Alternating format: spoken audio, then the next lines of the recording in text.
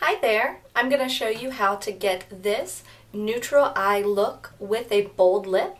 This is the first bold lip option I'm showing you, a bright pink magenta.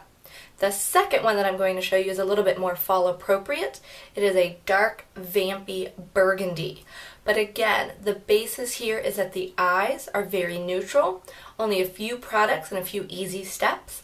The impact really comes from the lips. But we're going to go ahead and get started with the eyes.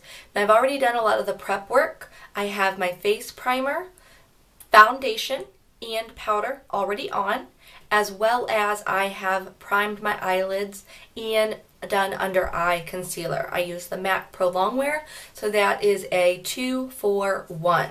We'll be using this Eye on Neutral 02 matte eyeshadow palette from Sonia Kashuk for the bulk of this eye look.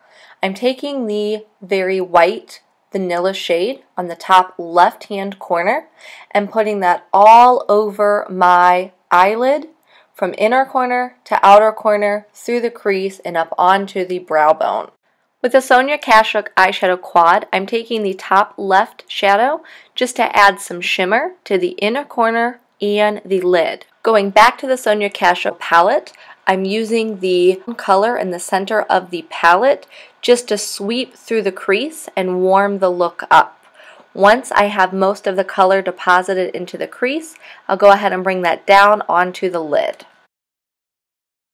With a mid-tone brown from that palette, I just want to define the crease. So I'm dabbing this color into the outer V, and then I will start to sweep it up and lightly blend it through the crease towards the inner of the eye, but not adding too much darkness or drama to the neutral eye look. Next is my favorite eyeliner of life, Prestige Liquid Eyeliner in black.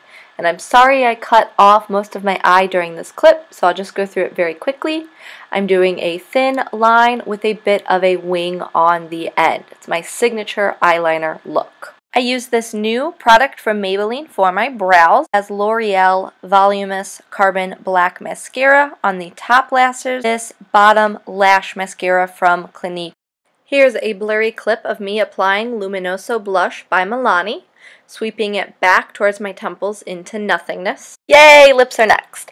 These are some products that you could use for the bright magenta lip. First, I'm going to line my lips using this lip liner from Jordana. Then I used the Fergie lip gloss in this bright pink color to complete my look. So let me show you lip option number 2. Here are several different products that you could use for the darker burgundy lip. I've lined my lips, and then I am going to use the NYX Butter lip gloss over top. Which is your favorite?